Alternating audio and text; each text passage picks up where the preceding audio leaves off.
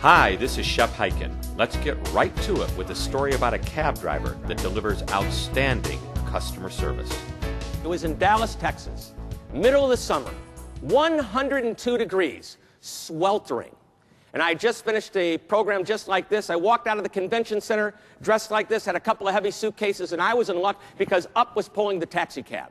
Out jumps the driver. He comes around to take my bags. Let me describe to you what he looked like. Cut off shorts, a sleeveless shirt, messed up hair. Hadn't shaven in maybe a week. For all I know, he hadn't showered in a week. I look at this man and I think to myself, this is not a moment of magic. This is a moment of misery. Why? As I look at him, I'm thinking, what does the inside of that taxi cab look like?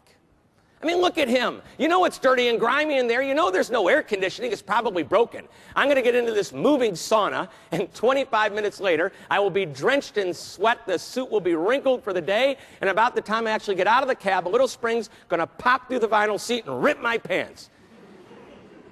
So I look at him, and he looks at me, and he says in this deep Texan accented voice, sounded nothing like the man that I was looking at, and I can't even get as low as he can go, but I'll try. He said, "Get in the cab. It's nice and cool inside the cab. I'll take care of the bags." And he smiled. It didn't look right.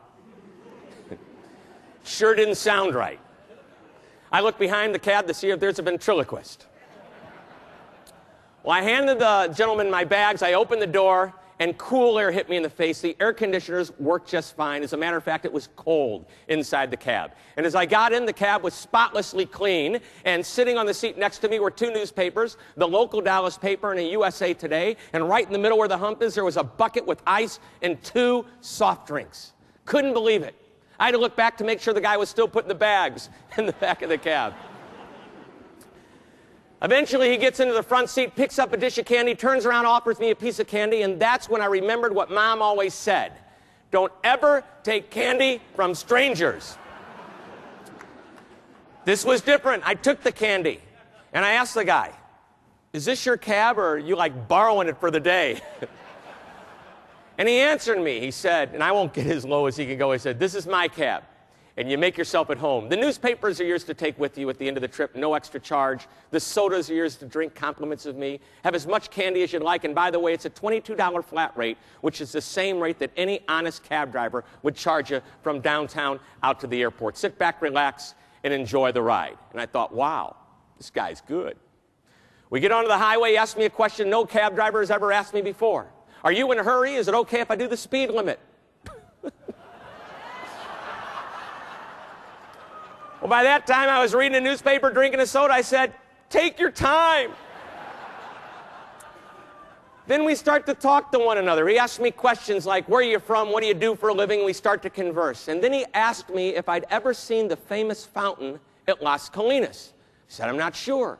He said, he described it to me. I said, "You know, I've seen a picture." He said, "Then you've got to see it in person." And he started to get excited. "It is right on the way to the airport. If you've got an extra few minutes, I would love to show you the fountain. Just to block off the highway, and I'm not going to charge any extra money. It's a $22 flat rate from downtown out to the airport. And it's not only the most beautiful fountain in the entire Dallas area, it may be the most beautiful fountain in the entire United States. Would you like to see the fountain?" I said, "Show me the fountain." I was getting excited. A mile or so later, he pulls off the highway, and there it is, the beautiful fountain.